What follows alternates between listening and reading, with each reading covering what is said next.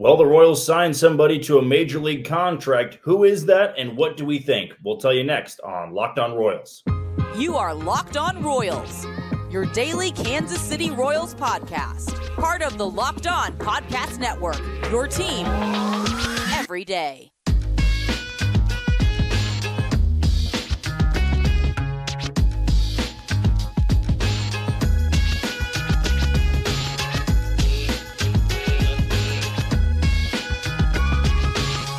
You are tuned into another edition of Locked On Royals on the Locked On Podcast Network. As always, I'm your host, Jack Johnson, and you can follow me on Twitter at JohnnyJ_15. That's at JOHNYJ_15. We're also live on TikTok and Instagram, so give us a follow over there at Locked_on_Royals.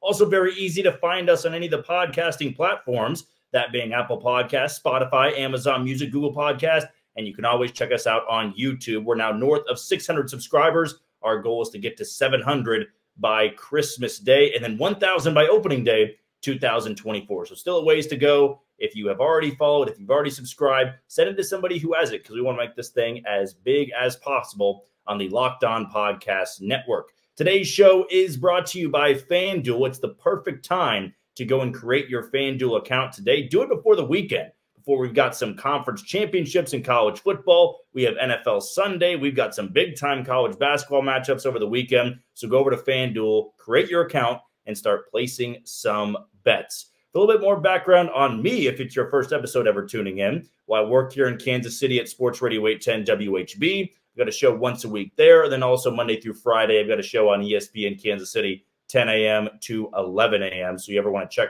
out what I have to say on other sports, not necessarily related to baseball, you can go find it pretty easily there over at 810 or 1510 a.m. ESPN Kansas City. But when you click on this podcast, you know that you are getting 30 straight minutes of Royals baseball. And for the most part, we always try to bring you new and refreshing content. But that refreshing content can grow a bit stale in the offseason. We know not a lot is going on, but fortunately for us, there was some breaking news. In fact, about 10 minutes before I started recording this podcast, we were going to lead off with Rule 5 talk, and we're going to talk about that later on in the show today. But we were going to lead off with Rule 5 draft picks and who I think the Royals should go after next week in the Rule 5 draft. But we had some breaking news. The Royals did officially sign their first bat of the offseason. How good that bat really is, I'll leave you up to determine that. And that was Garrett Thompson, the former Colorado Rocky and Miami Marlin.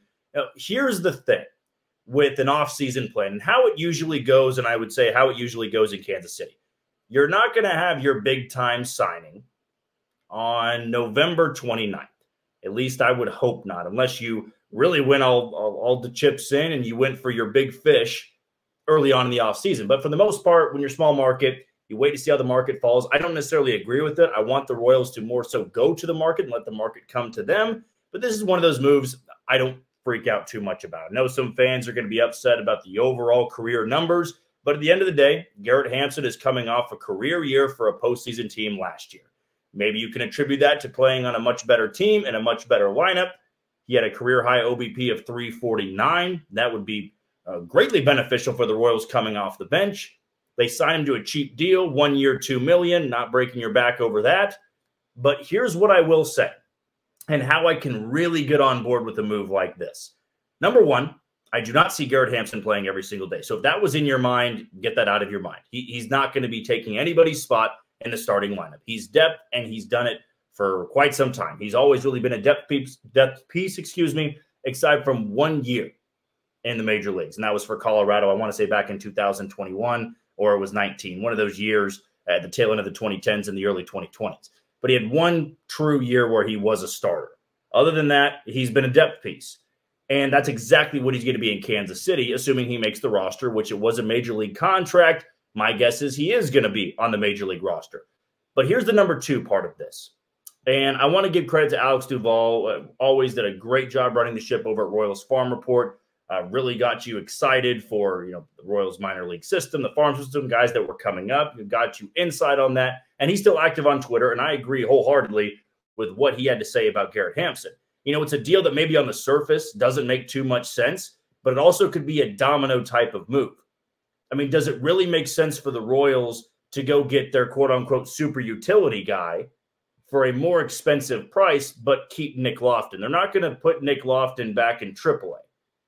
Now, Samad Taylor could be put back in AAA, but those are two guys that had Major League experience last year. So what is this telling us? All right, well, if Garrett Hampson is brought into Kansas City, do you keep two super utility guys on the team? I would say no, and it's clear the Royals have kind of made their decision. Maybe they didn't think that highly of Nick Lofton or Samad Taylor, or the other option is they're lining up a trade. We know the winter meetings are next week. We feel like that could be an area where the Royals could be active. But I think this move looks a lot better if, this is a big if, the Royals bring in Garrett Hampson, fine depth piece, on-base guy last year, can draw a walk. Not really that hard of a hitter, but kind of takes the role of what Nick Lofton maybe could have had. And what if you flip Nick Lofton for some pitching? Now, what if you go out there and get somebody you can compete with in the rotation? I think that would be an upside type of move. And that also brings up the fact of maybe the Royals value Michael Massey a lot more than the public thinks they do.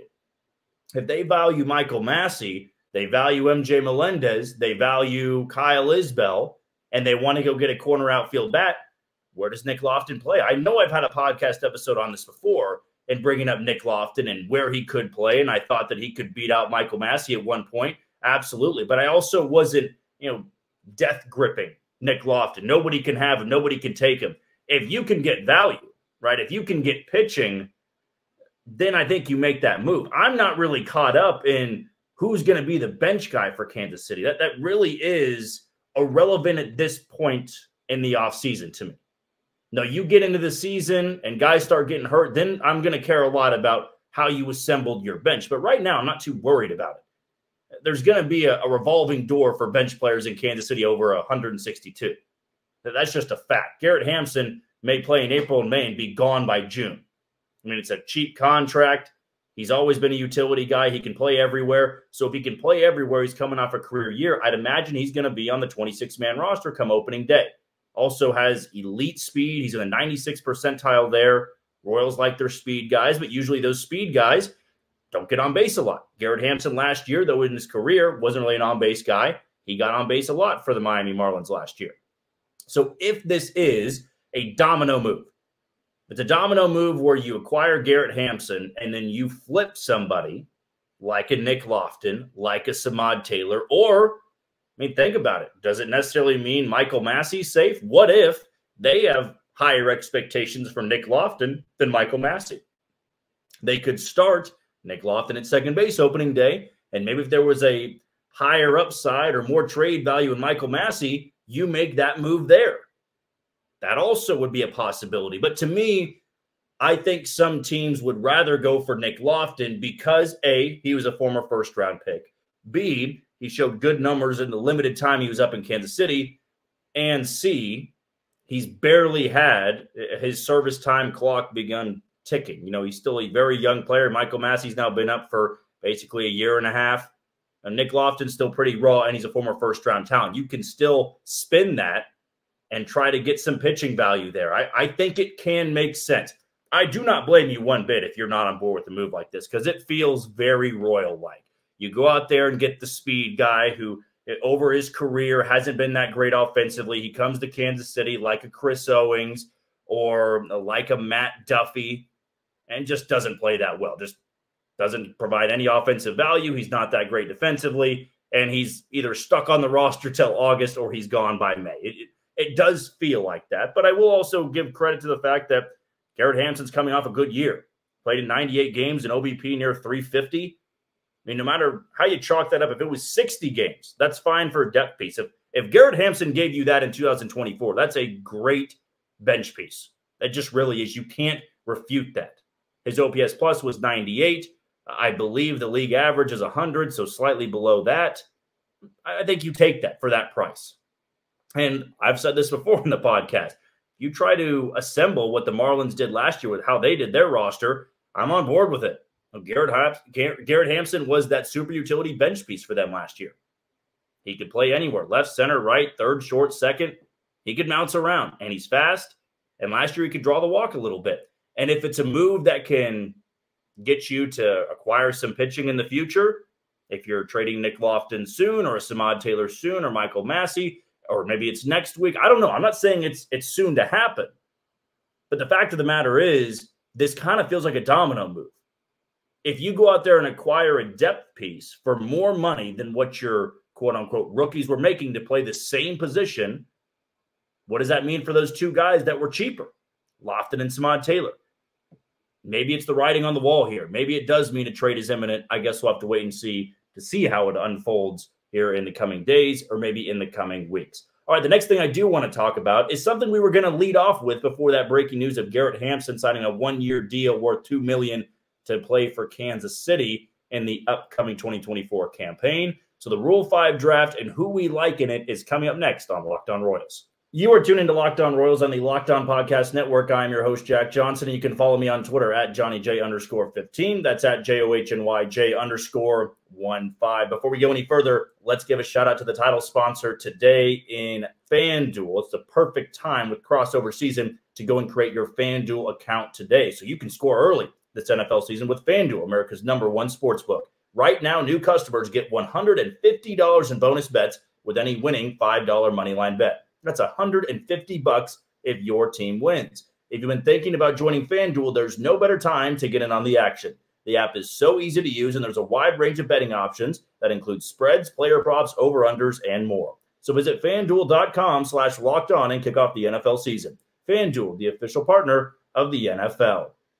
Well, just because there is a roster move, and it's a major league roster move for the Royals, doesn't mean we're going to completely rule out the fact of talking about the future here for a little bit. And I feel like we did that a little bit in the opening segment, talking about Garrett Hampson and what he means for Kansas City and what could be on the horizon. But what I wanted to dedicate today's podcast episode to was the Rule 5 draft.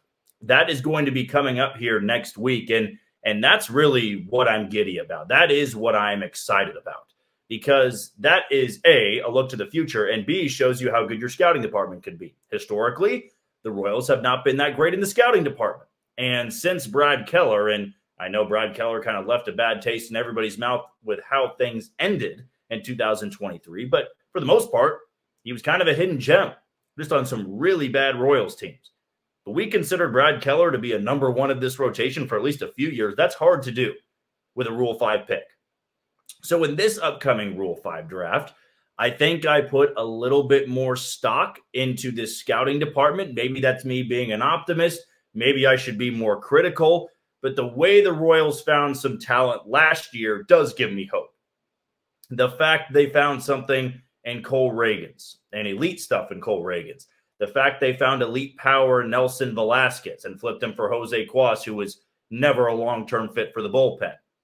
The fact they got James MacArthur. I mean, all three of those guys are quote-unquote like Rule 5 type of talents where they're stashed away in the minor leagues. I know Ragans had made his major league debut. I know Nelson Velasquez had, but blocked guys. I mean, these guys in the Rule 5 draft, they're blocked at the major league level. They can't get to the next level because either that team is very expensive and they have stars at their position, or they just haven't put together consistent enough years.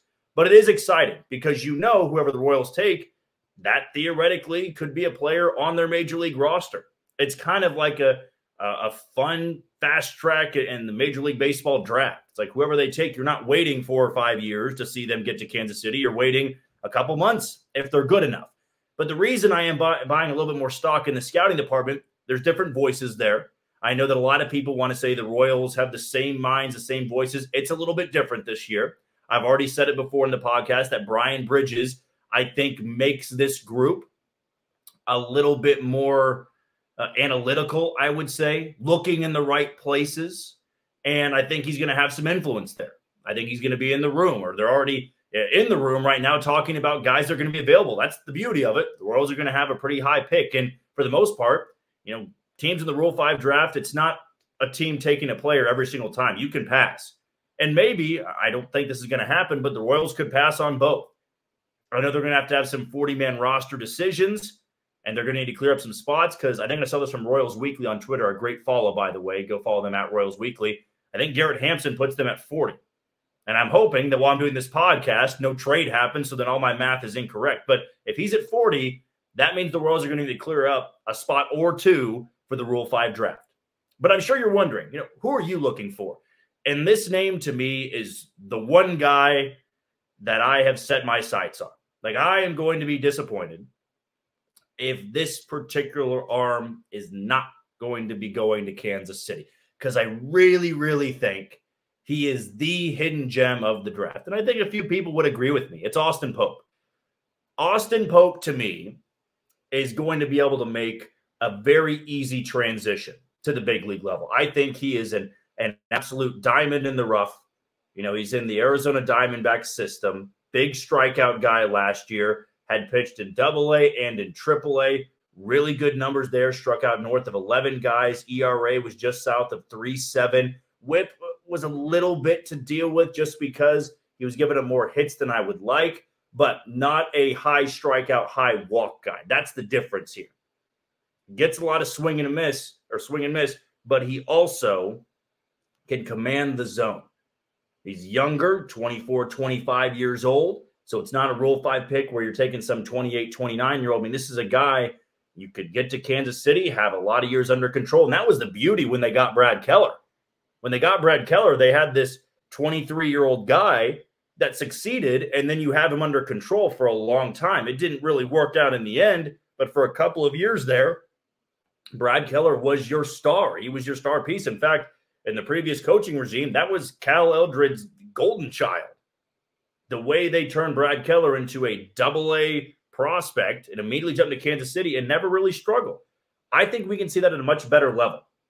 And I think Austin Pope is a guy that is just the best, most stereotypical fit for Kansas City, for that bullpen.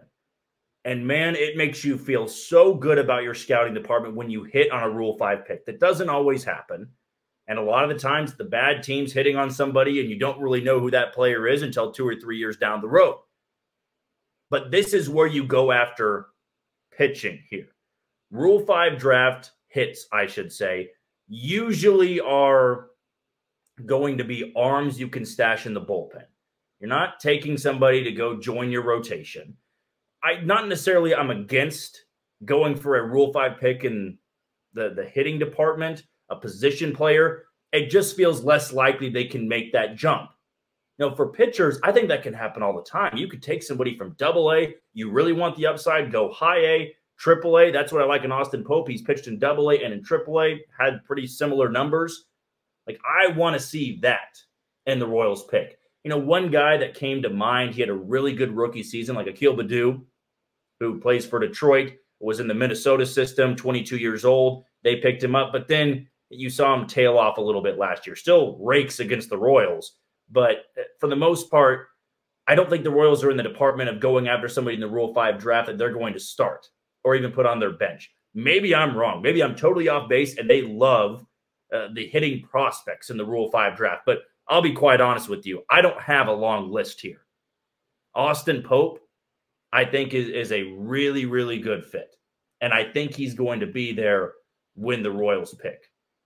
And sometimes the Rule 5 draft, the reason I don't really have a list is because I can't keep track of all guys that were protected on that non-tender deadline, guys that would be available. So I don't want to give you wrong names, but I am almost fully in belief that he is still off the 40-man roster. And I think a couple of people would agree with me that he's a really good fit for Kansas City.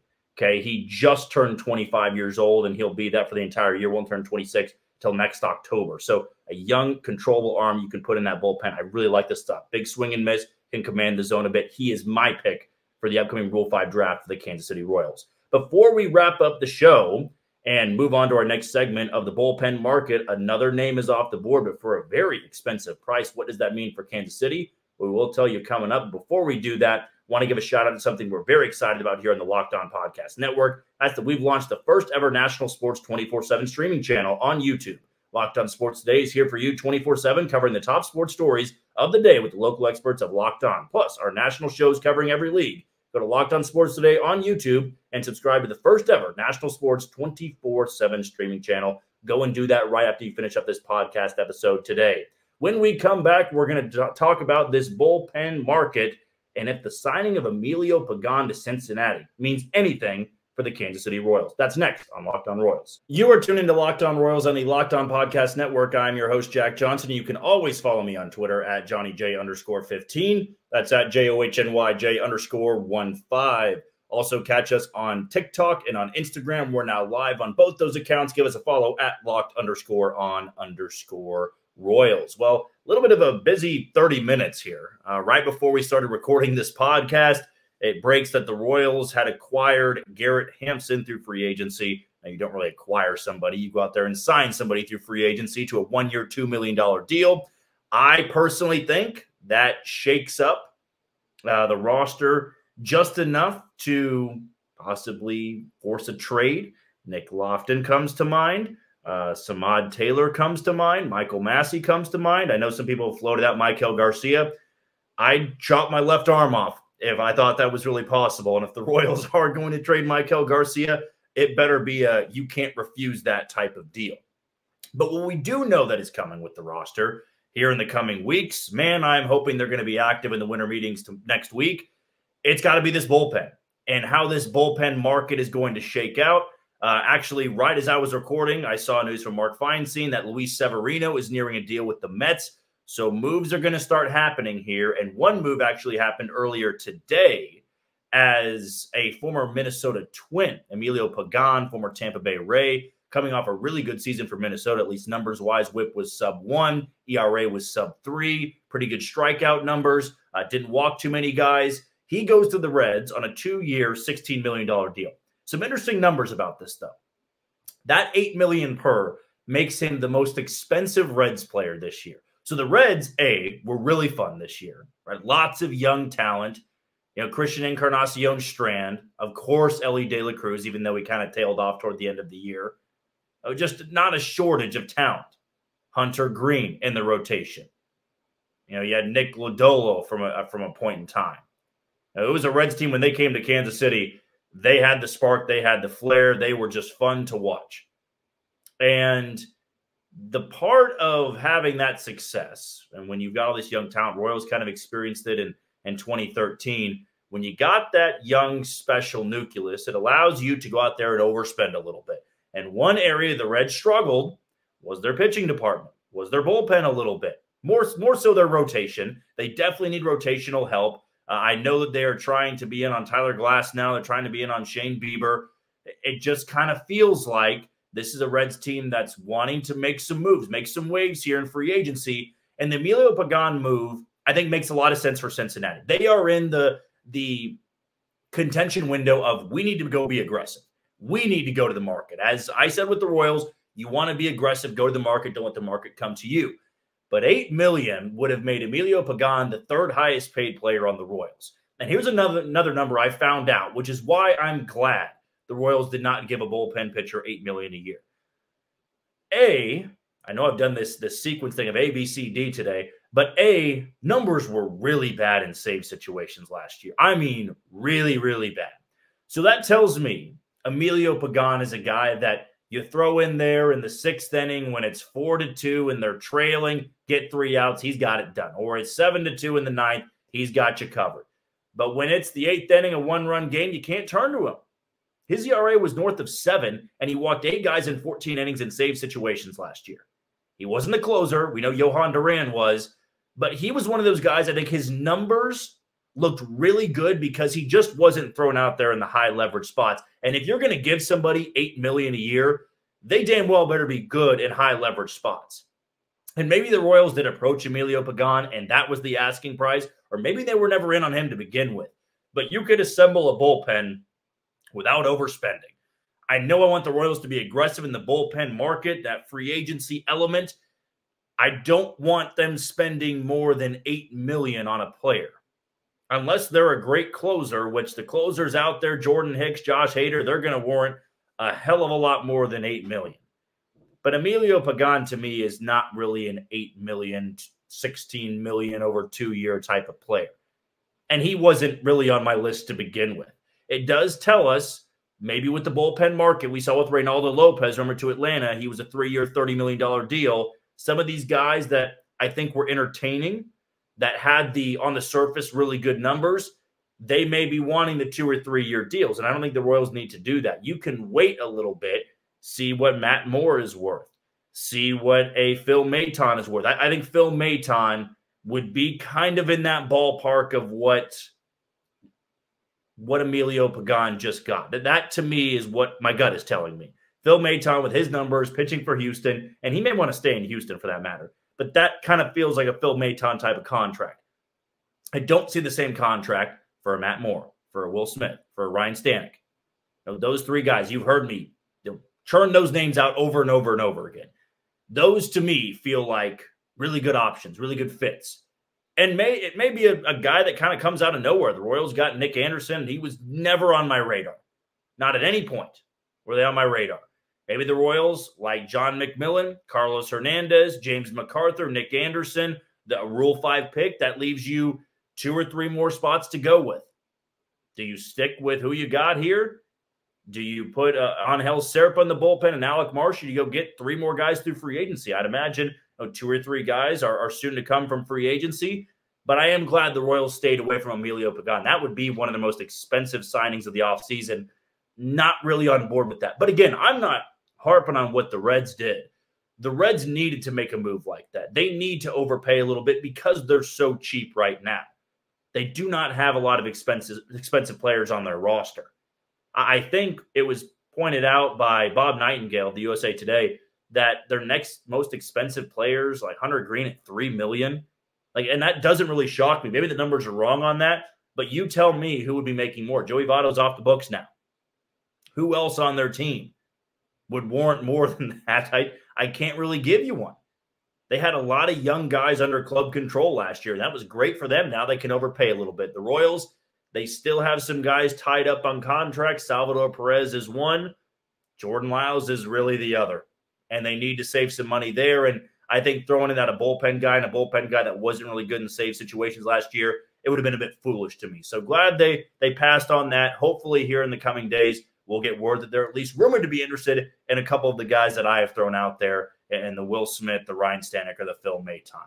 Well, that is going to do it for another edition of Locked On Royals on the Locked On Podcast Network. I have been your host, Jack Johnson, and always be sure to give me a follow on Twitter at JohnnyJ_15. Before we go, though, one last shout out to something we're very proud of in the Locked On Podcast Network, and that's our first ever 24/7 streaming channel on YouTube.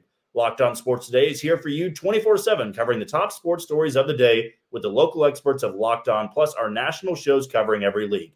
Go to Locked On Sports Today on YouTube and subscribe to the first ever national sports 24/7 streaming channel. Until tomorrow, where we may have some more moves to go over, you take it easy, Kansas City.